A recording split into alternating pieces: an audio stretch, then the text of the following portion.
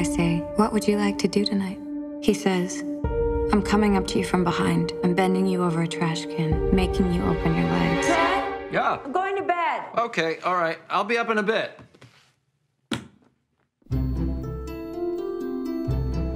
Okay, so what did everybody think? I thought it was disgusting. We're not staying with the story about some chick having fantasies about her teacher. Angela, I read your chapter. I think it's quite accomplished. Oh my God, that makes me so happy. Our bodies melting together, our lips, our tongues. Thank you. Now we can hear what our author in residence has to say on You're it. working on another novel? Yes. So how's it coming? Well, it's coming. It's slow. What if the next time you talk to your editor, you mentioned my novel to him? Professor Swenson, Angela is in your class.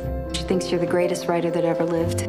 It's always good to have a fan. I was imagining you getting home and reading those really intimate pages and wondering if, you know. How's Angela Argo doing? Why do you ask? The stuff she wrote for me was terribly obscene. Would you help me carry the stuff up to my room? I never talked to a female student alone in my office without the door wide open. I wanted to talk to you about a novel that I'm writing. It's about a girl who has an affair with her teacher. That would be great. One of your students called. She sounded upset.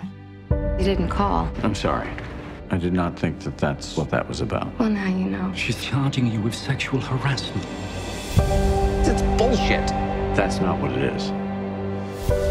It's easy for you to have standards with your nice fat teaching job. I should have known better. The aging, insecure writer. You're like a vampire sucking this kid's blood. Are you arresting me? Nothing's for free, you know? What's it going to cost me?